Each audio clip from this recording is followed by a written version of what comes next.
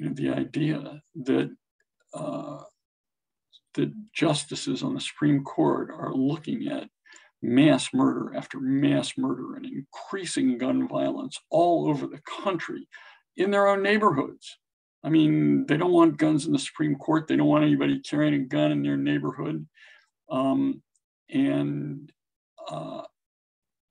It looks, nevertheless, that they are willing to open this door to what I think will be much more violence, much more harm, many more deaths.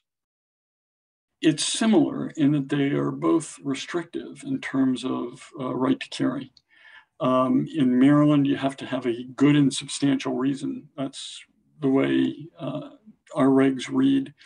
And they're interpreted to be that your life has to be in danger.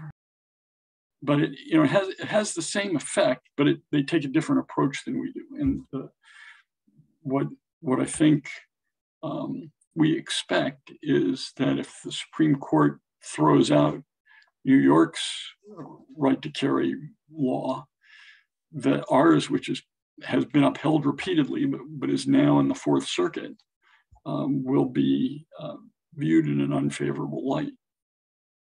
If they say it's unconstitutional, then we'll have to carefully study that opinion and try to tailor Maryland's laws and regs so that we can be protective of our residents and still fit within their interpretation of the Second Amendment.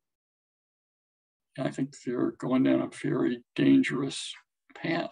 I mean, you have to be living in a cave not to understand the dangers that are posed by assault weapons in the United States. But I think there's a chance that they're going to say, hey, you can't ban assault weapons.